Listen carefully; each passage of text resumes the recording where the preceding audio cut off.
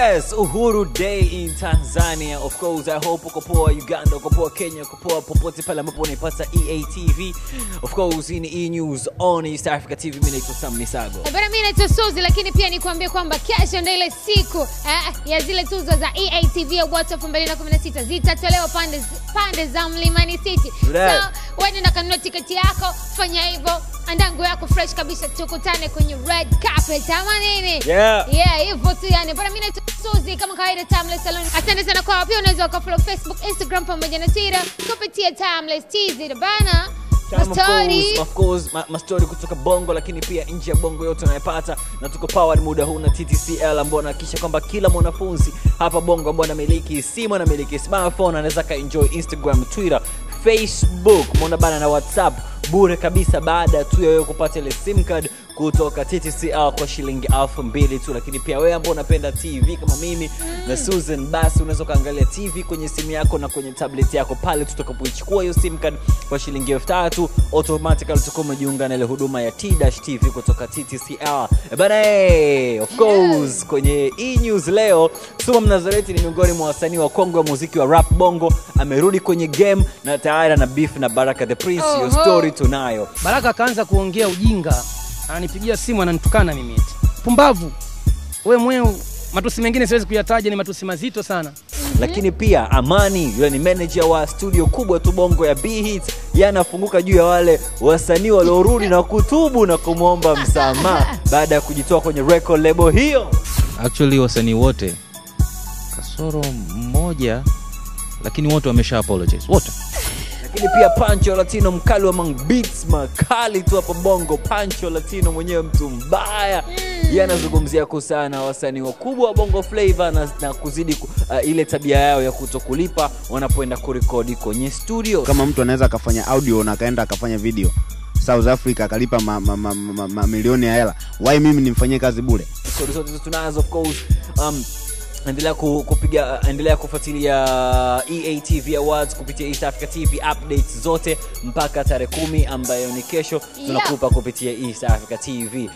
KKM, si ndio? Kutoka katika mitandao. KKM Kanye West. Of course Kanye West alitoka hospitalini na tukafahamu kwamba alienda nyumbani kupumzika. Alikuwa chini ya uangalizi wa daktari wake na mke wake, lakini hapakuwa na picha mpya ambayo ilikuwa inamuonyesha Kanye baada ya kutoka hospitalini akiwa nyumbani na issue zingine kama hizo. Well, hiyo ni picha ambayo ina trend kwa sasa, inamuonyesha Kanye na hairstyle mpya. Huyo is a brand new Kanye baada ya kutoka hospitalini na mapumziko nyumbani right now. I hope zile stress zimepungua, anaweza kaendelea na maisha yake na muziki wake, si ndio? Yeah. So that you KKM was trending right now. In you show back, we gotta throw back, man. We don't care what day it is, we have to throw back. Like always, yes. Bana tunaangaliaga nyuma, nyuma yani, na tunaangaliaga ni kitu gani ambacho kilitrend kipindi hicho kwenye industry ya burudani. E-News short back hapa. Umeenda wapi? Nilikuwa naangalia nyuma.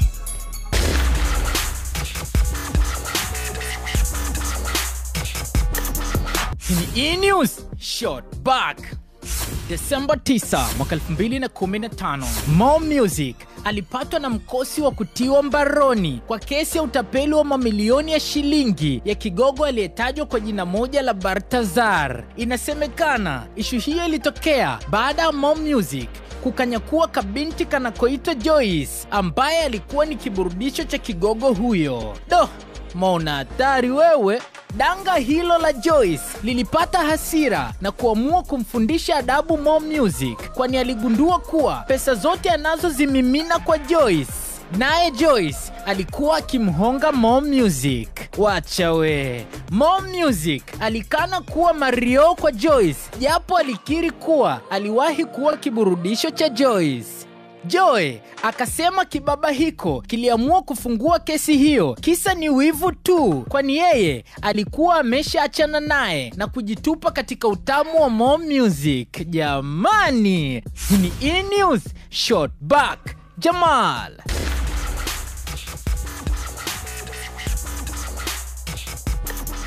Bana sana kwamba unazidi kuifuatilia E-News on East Africa TV. Mimi naitwa Sam Misago. Bana mimi naitwa Suzy, lakini sasa hivi ni time ya story ya town. Na story ya kwanza leo ameikamatia fresh kabisa Suma Mnazaleti. Huyo hapa ni msanii wa Bongo Flava nchini Tanzania, lakini bwana amemchana Baraka the Prince na kumwambia kwamba kama vipi aache ushamba. Anyway, Suma Mnazaleti is back anafanya muziki sasa hivi. Amekuwa missing in action kwa zaidi ya mwaka mmoja na miezi kadhaa. Amerudi tu na ametoa rekodi ambapo of course kuna sauti huko ndani ya Baraka the Prince, lakini kwenye video hayupo. Sasa mimi sina hakika kabisa kwamba Baraka aliambiwa kwamba bane tuna shoot video siku hii, njoo moshana leo. Hata sidhani kama Suma alimpa taarifa akamwambia bana mimi natoa ile ngoma ambayo wewe upo. Jamaa alisukuma tu ngoma hivi mtaani, ngoma hilo lasikika. Baraka kulisikia, Baraka ana mind. Oyo unatoaje ngoma bila kunipa taarifa? Mimi nimeshirikishwa kwenye hiyo ngoma. Ungeniita tungefanya video pamoja kama naikubali ngoma na issue zingine kaa hizo. Mwisho siku Baraka the Prince kalalamika, Suma Mnazaleti na majibu yake.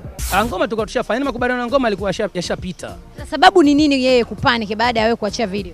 Mimi nimeachia audio kwanza online. Naachia video, Baraka ananipigia simu usiku nimelala. Halo, nani? Ni Baraka. Nilivyosikia ni Baraka na sauti yake ya kupayuka, mimi nilikuwa nitoka usingizini, nikabonyeza button ya recording kwanza.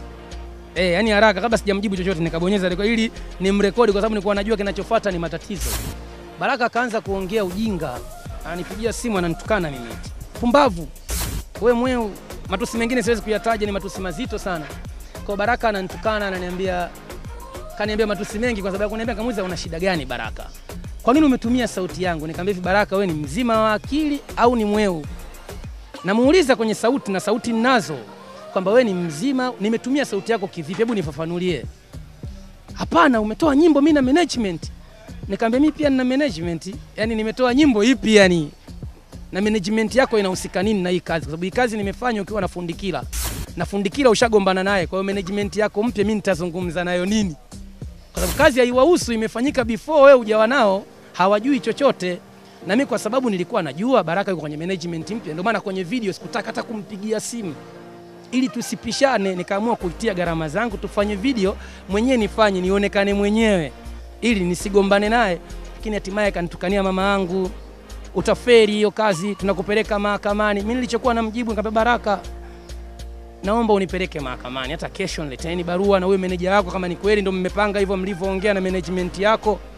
Mimi niko tayari, hata sasa hivi mniambie kuna wito wa barua wa mahakamani au wa polisi nije, kwa sababu mimi ndo mmiliki wa kazi na ni kazi yangu. Kama mmekaa mmesikia nyimbo nzuri labda kwenye video haupo ndo kimekuuma, hiyo mimi hainihusu. Kwa hiyo nafikiri ni hivyo, ila dogo ana matatizo sana kiukweli. Sikutaka kuzungumza hichi kitu, nilikuwa nimekificha muda mrefu. Sauti nimemrekodi, yani vitu vingi. Nimeanza kumrekodi clip, yani sauti ya kwanza nafikiri mwanzoni mwa mwaka huu. Lakini alimtukania sana mama yangu. Kwa hiyo yani nikiwa kila nikisikiliza hivi nasema uso ushahidi mzuri, mama yangu anadhalilishwa. Kwa hiyo mimi nikafuta zile, yani kuna sauti nyingine kwa nafuta mpaka najisikia vibaya, unajua. Naona hata nikimsikilizisha mtu anayetukana hapa ni mama yangu. Na anayemtukana mama yangu ni mtoto mdogo Baraka. Mimi na miaka 31, Baraka ana mingapi? Mimi na miaka 8 kwenye muziki, Baraka ana mingapi? Sijajua ni nini kinachomkuta dogo. Labda ushamba wa mjini, ulimbukeni na nini. Labda atazoea baadaye, tumvumilie, lakini da.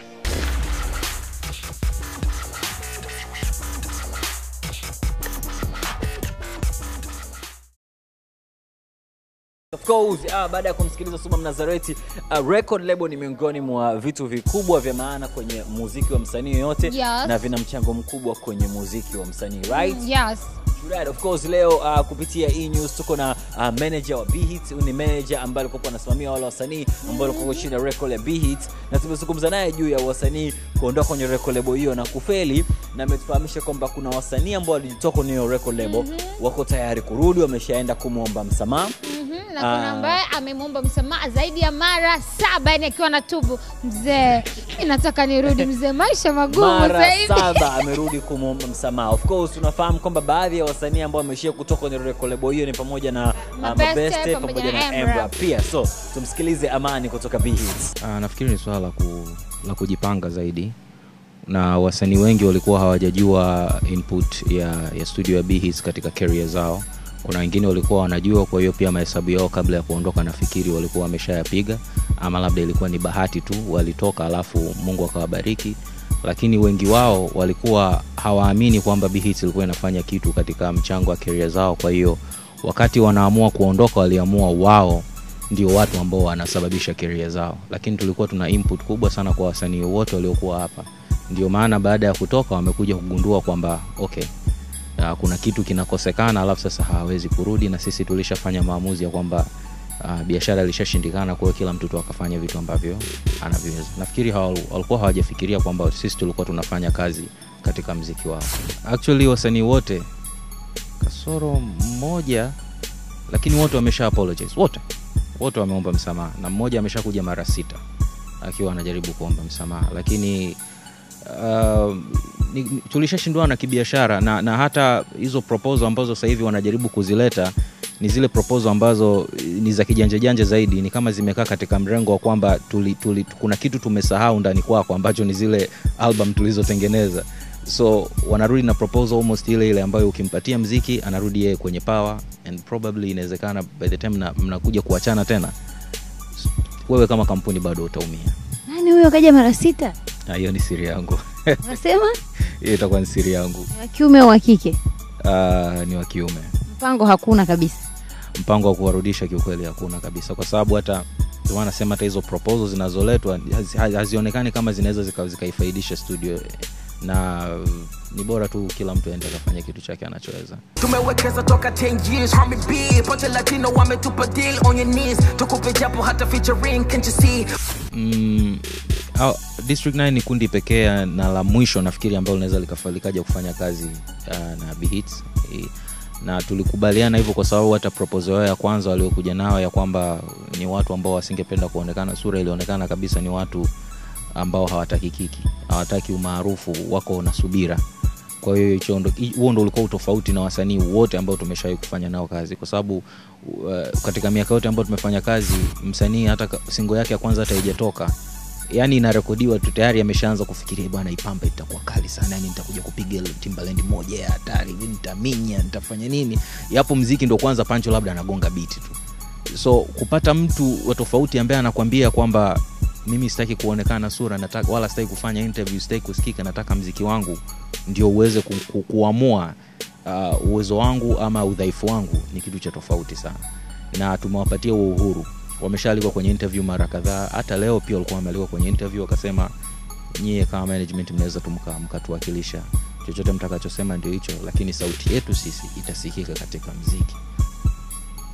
Kwa hiyo tuseme sasa hivi unahofia wasanii ambao wanatafuta kiki? Nafikiri ni yes, si hofi, lakini nafikiri muziki umebadilika, umekuwa hivyo like completely kabisa, kwamba sasa hivi watu hawafanyi muziki, wanachofanya wao ni kutafuta tu umaarufu wa haraka, na nafikiri tasnia yote ya Tanzania imekuwa hivyo. Yani kwa kifupi watu wanataka kupita denge, kwamba wanataka kufika kwenye umaarufu kabla ya kazi. Mimi sijai kuona formula namna hiyo duniani kote. Mimi nafikiri watu wanakuwa maarufu kwa sababu ya kazi zao. Bill Gates ni maarufu kwa sababu ya Microsoft, so as Steve Jobs yuko maarufu kwa ajili ya iPhone, na mtu yote yule ambaye unamjua ni maarufu kwa sababu ya kazi yake fulani. NBA players wote ni maarufu kwa sababu ya kucheza kikapu. Lakini Tanzania watu wanakuambia eti jitahidi uwe maarufu alafu ndo ufanye kazi. Mimi sijawahi kuona hiyo kitu, na ndio formula watu wanayotumia. Kwa hiyo watoto wa kike wako tayari kuvua nguo, watoto wa kiume wako tayari kufanya vitu vya ajabu, ili mradi tu Instagram, Facebook ikishaanza kufanya trending wanakuambia hapo ndo unatoa kazi. Lakini hiyo formula haijawahi kufanya kazi dunia nzima, na haitokaa haijafanya kazi. Tunachojifanya sasa hivi ni kujipaka mafuta tu, lakini sanaa tunaichelewesha sana.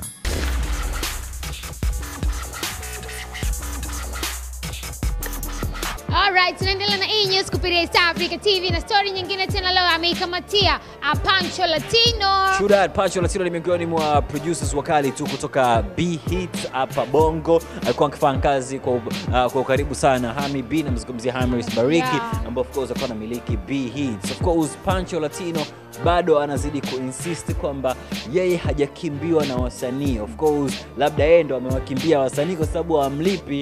Inaboa, man, you be putting work kwenye kazi zao alafu upewe hela. So what's the point ya kufanya nao kazi? Yeah, wanasema kwamba sasa hivi wasanii wamekuwa wakiinvest sana kwenye video more than audio, kitu ambacho sidhani kama right. It's not right. But if you want to do good music, man, you got to put a lot of work on the audio. You got to put a lot of work on the video. So tuko na Pancho Latino kutoka Big Hits. Kwa bongo kama bongo mimi naona wengi wanathamini video kuliko audio. Nafikiri pia ni upewa kutokujua au labda mtu mwenyewe anavyoamua kufanya muziki wake anavyoamua kufanya, lakini ninavyojua katika soko la kimataifa tunaanza kwanza na muziki ambao ni audio. Kuna video, kuna music video. Hakuna video music. Kwa tunaanza na muziki kwanza ndio inakuja video. Lakini bongo imekuwa ni opposite yake, yani inakuwa kwamba ni video music, yani mtu mwingine, yani mtu yuko tayari kufanya track ya kawaida lakini akafanya video ya gharama. Kwa unakuta sasa muziki unaenda unapanda kwa muda wa wiki moja, wiki mbili, alafu then una drop kwa sababu tayari focus yake sio kwenye muziki, ni video. Japo video hataki wakali vipi, lakini muziki ndo kila kitu. Muziki ukiwa mzuri unafanya mtu anapenda kusikiliza mara kwa mara. Kitu cha kuona tofauti na kusikiliza. Kwa tunaanza kwanza kwenye muziki. Hata muziki ulivyozaliwa umeanza kwanza kwenye muziki ndio zikaja mambo za video. Okay, kwa hiyo nataka kutuambia kwamba sababu ya muziki wa bongo kuishia Tandale ni kwamba wanafanya muziki mbaya alafu video kali. Yeah, kwa sababu 90% ya nyimbo zote ambazo tunazisikia kwenye muziki wa Tanzania ni almost zinafanana. Yaani kiasi kwamba ukiangalia muziki kwenye channel moja usipobadilisha, yani unafeel kama unasikiliza nyimbo moja. Hakuna ule mabadiliko kusema kwamba kuna creative kwenye muziki, kwa sababu tayari hata wasanii wenyewe hawajali maproducer tena. Amekuwa anaona tu ni bora nifanye muziki wote afu naenda South kushoot video. Lakini kiukweli it's not about kwenda South, it's not about shoot video kali. It's about music. Ukitaka muziki wako ubaki kwenye mainstream muda mrefu bila gimmicks na fitna za kulipa hapa na pale, fanya muziki mzuri, utaenda wenyewe tu bila hata video yateke wa kawaida vipi.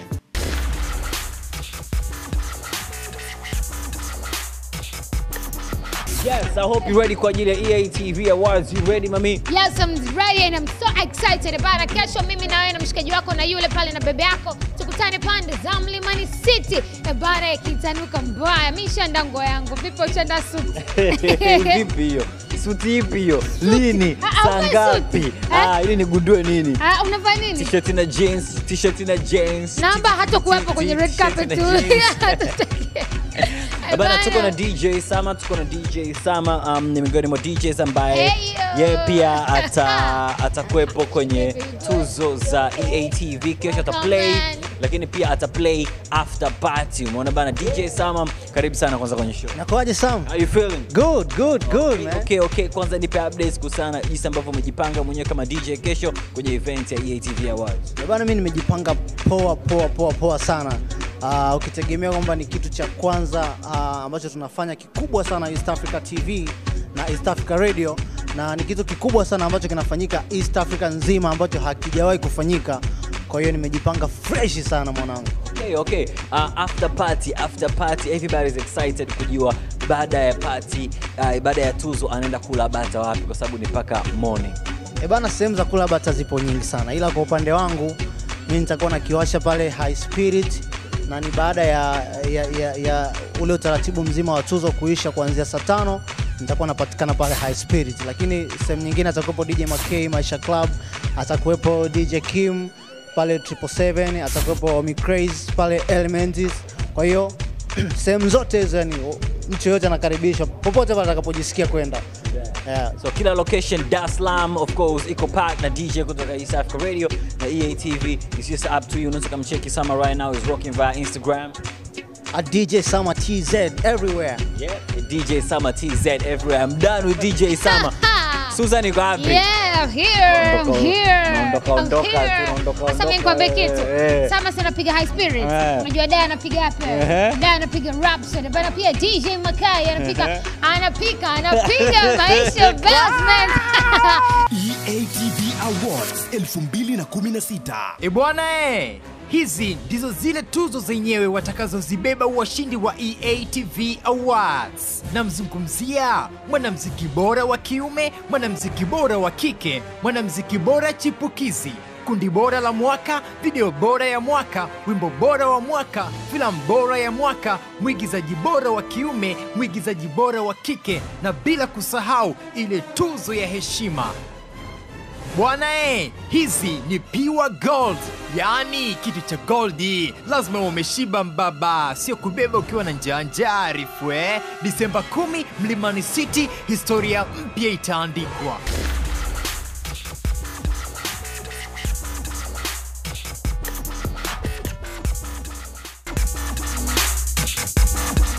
Yes, ni time ya cheche kwenye TV yako. Time ya nini mami? Bana ni time ya cheche. Asante sana kwamba unaifuatilia E-News muda huu. Tuko powered na TTCL kwenye cheche. Leo tuko na Tony kutoka Siri za Familia. Of course ni tamthilia ambayo unaifuatilia na kuipenda wewe na familia zako, kwa sababu inahusu siri za familia. Nyinyi pia mnaweza kama na siri zenu, nataka kujua siri za familia nyingine. Tony kwenye Siri za Familia. Leo kwenye nini? Kwenye cheche. Nafahamu kabisa maisha ya kijijini yalivyo. Hapa mtaani kwetu jinsi alivyo anavyosalimiana na watu, anacheka na kila mtu. Ni kijana mmoja mstaarabu sana. Anamfahamu Tony toka akiwa hajaanza sanaa mpaka amefikia kwenye sanaa. Huwa namuona akipita tunasalimiana na nini. Siku moja nilifuata Tony akanielekeza jinsi gani ya kufanya ili nifike pale yeye alipofikia. Ni wasanii wachache sana ambao tayari ambao labda wanapata ustaa au shakuwa maarufu, alafu mwisho wa siku unakuta hawapendi labda kusalimiana na wananchi au raia wa kawaida.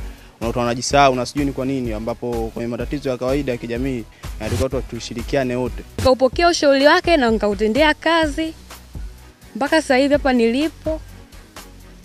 nipo kwenye process za kuanza kuigiza.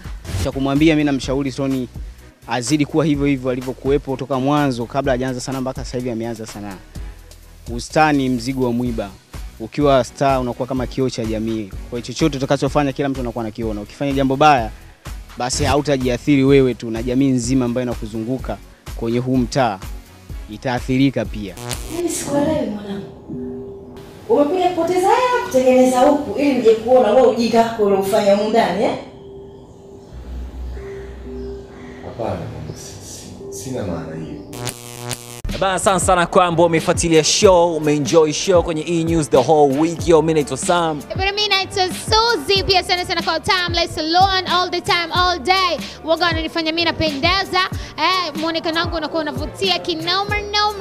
Bana tukutane kesho pande za Mlimani City tarehe 10 mwezi wa 12 mwaka 2016 kitawaka. Zile tuzo za EATV Awards ndio zinatolewa pande zile. So performance kutoka kwa wasanii wengi sana ndani na nje Tanzania, bila kusahau mambo ya red carpet na vitu kama hivyo hapa. Chudat. Asante sana kwa TTCL na mashavu ambao umetupa ni picha na video zako kwa ajili ya Hala 5 muda huu on air. So enjoy Hala 5. Mimi naitwa Sam Misago. Mimi naitwa Suzy. We out. Yes, Hala 5 kwa hewa babu. Huyu hapa anaitwa Flavia Felix kutoka pande za Mwanza. Hala 5 kwa anko wake na wote anamfahamu. Huyu hapa anaitwa Ambrose Daudi wa Moshland Police, anasema kwamba anaangalia E-News Hala 5. Huyu hapa anaitwa Johnson Dennis kutoka Sinza Vatican. Hala 5 yo, kamelezea kwa kusema hivyo yo. Huyu hapa ameweza kwa kusema hi. Anaitwa Zena Isa kutoka Mbeya, anapenda kuwasalimia marafiki zake wote ambao amesoma nao, kibaya zaidi hajasema shule gani. Basi ina noma, wewe pia unaweza kutuma picha zako na video za Hala 5 kupitia namba ambayo unaiona hapa. E-News.